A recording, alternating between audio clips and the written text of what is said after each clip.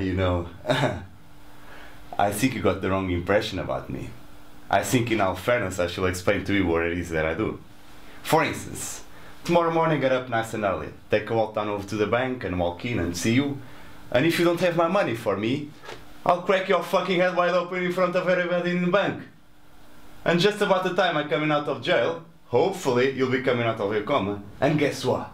I split your fucking head again. Because I'm fucking stupid. I don't give a fuck about jail. That's my business. That's what I do. And we know what you do, don't we, Charlie? You fuck people out of money and get away with it. You fat Irish prick, you put my fucking brains to sleep. You go get my money or put your fucking brains to sleep.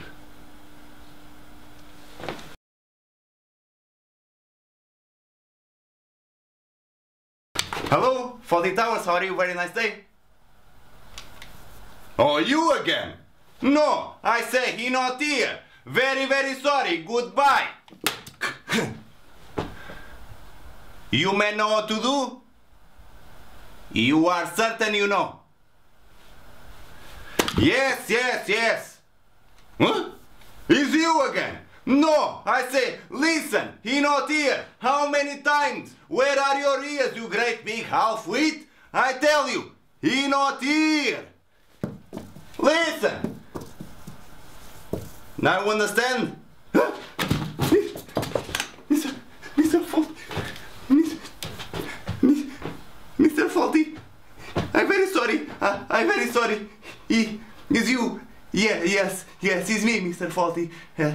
No, Polly, she very busy. Men, yes, men are here. You work, men. Yes, men with beard. Yes. Please, which one is man with beard? Yes. Ora, sí. One moment, please. You are a hideous orangutan.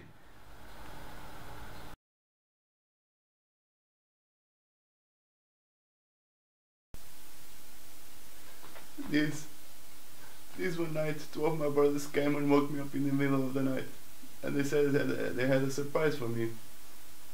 So they took me to the barn, up in the loft, and there was my oldest brother then, with Alice. Alice Shardy. I mean, picture a girl who just took a nosedive from the ugly tree and hit every branch coming down, and then got her shirt off and it's working on her breast, trying to get it off. When all of a sudden Shanza screams out, "Danny, you're a young man, don't do it!" And so Alice Shardy hears this and she screams and jumps up and tries to get him out of the barn, but she still got her shirt over her head. So she goes running right into the wall, knocks herself out. And now Danny's so mad at us, he starts coming after us. But at the same time, Alice over there unconscious, gotta wake her up. So he grabs her by a leg and starts dragging her, picks a shovel with the other hand and goes after Sean. And Sean's saying, "What are you trying to hit me for? I just did you a favor." And this makes Dan even more angry. So he swings this thing, loses the shovel, goes out of his grasp, hits the kerosene lantern, the thing explodes. The whole barn almost goes up because of this scene.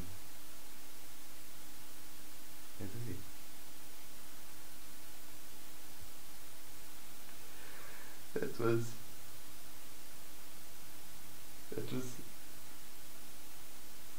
then went off to basic the next day. That was the last time the four of us were together. That was 2 years ago.